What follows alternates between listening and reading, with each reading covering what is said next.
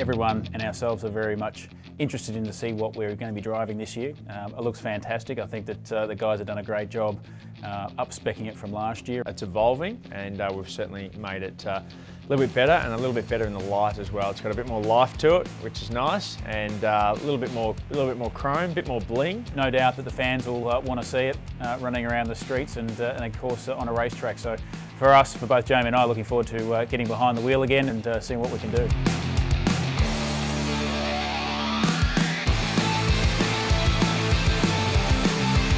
Yeah, we've got some new sponsors this year, two new guys, Midas and O'Brien. I think it's been fantastic that throughout the success of the race team, still be able to attract some great quality brands like those two guys. We certainly cracked plenty of windscreens, so I think we'll do a pretty good ad for O'Brien this year.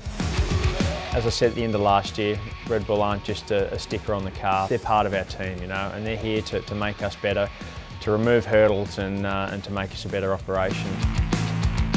There's a really good vibe in the workshop at the moment. Everyone's recharged, ready to go. Fresh paint's awesome. This season's all about getting some race victories, trying to get to that number 100 if we can, and of course look out for Bathurst and Sandown.